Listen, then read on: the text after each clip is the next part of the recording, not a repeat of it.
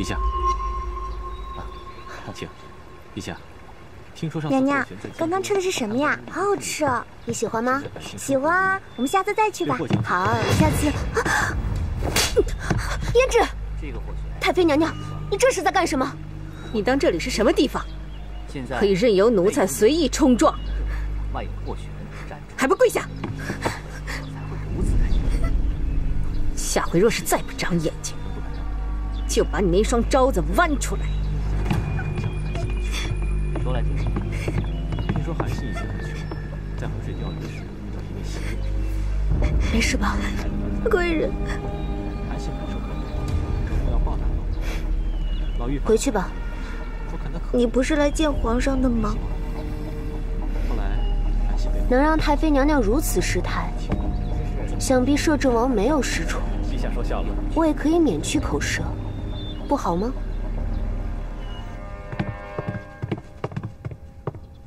人家都在献媚讨好，你却在这里稳如泰山。娘娘，滚出去！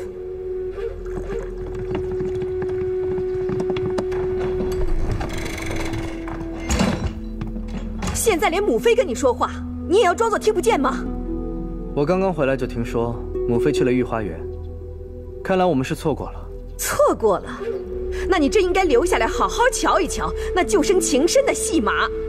我以为皇上是真的生气了，却没想到压根儿就是雷声大雨点小啊，根本轻轻松松的就过了。容只是摄政王，也没有犯下大错，皇上自然偏袒一些。皇上满朝文武都讨厌那个摄政王，只有他把他当菩萨一样供着，这不是偏袒，这是心长歪了。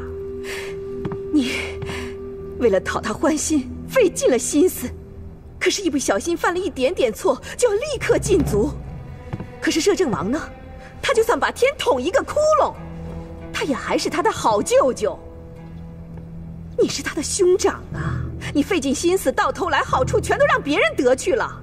如此一来，我们母子在这宫里哪还有立足之地呀？够了！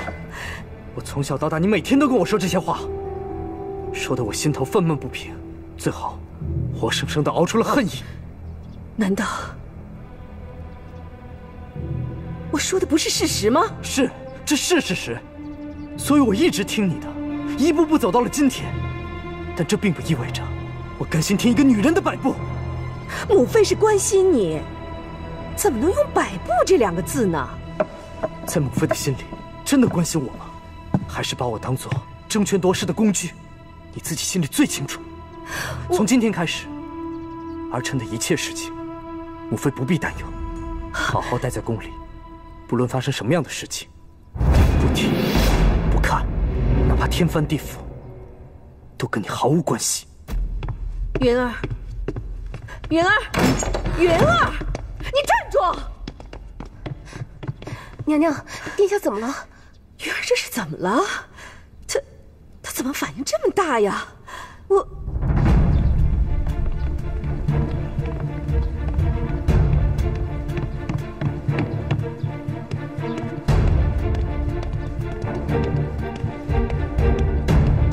现在容止子弟把握着大魏朝政，只怕有一天他就能够取代了你拓跋家，夺了这江山。你拓跋云会忍气吞声，对他俯首称臣吗？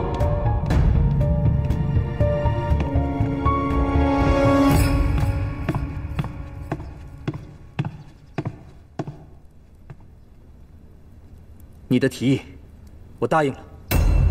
这么快就想通了，我很欣慰。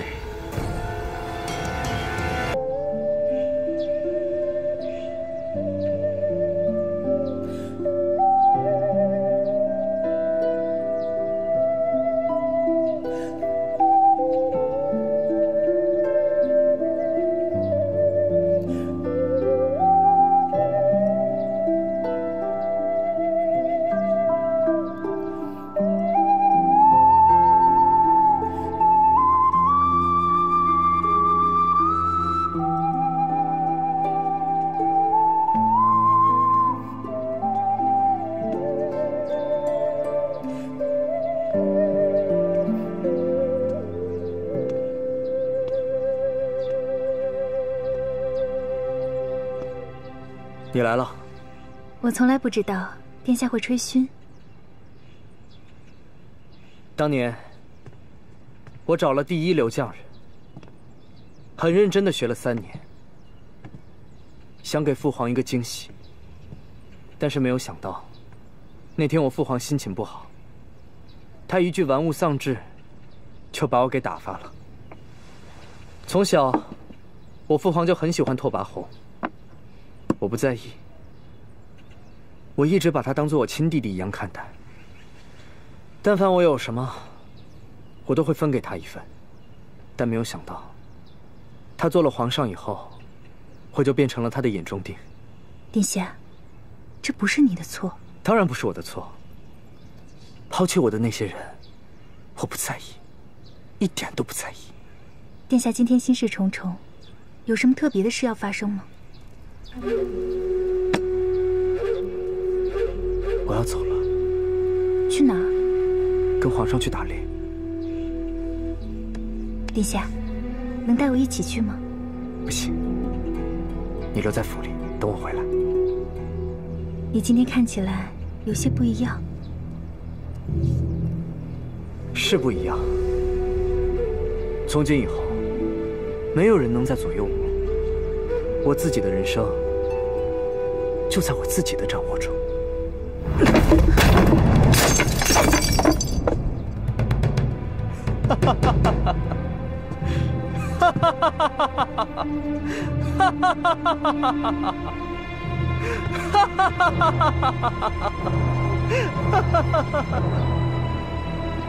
不对劲，他很不对劲，一定有事情要发生。可究竟是什么事？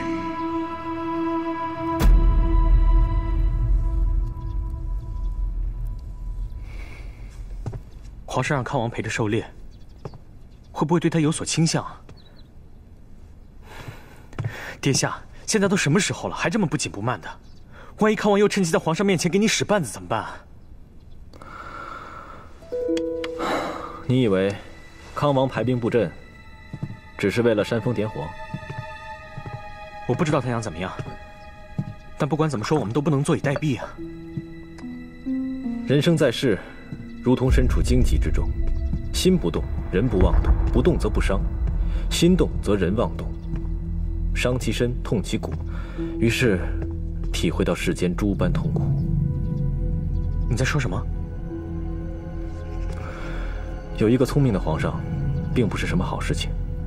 你要时刻保持谨慎，甚至不能表露自己的心声，否则就会万劫不复。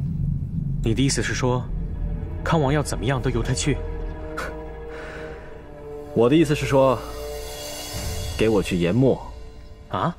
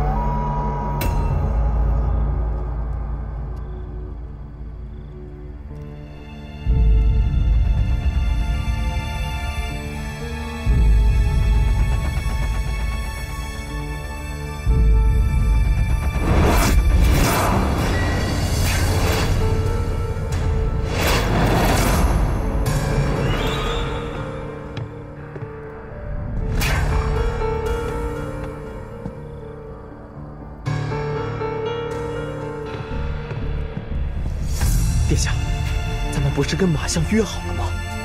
您怎么能留下活口？现在都什么时候？只要一点小小的失误就能造成大局的溃败，您不能妇人之仁呐！你笑什么？闭上你的嘴，时刻记着，我才是唯一的主宰。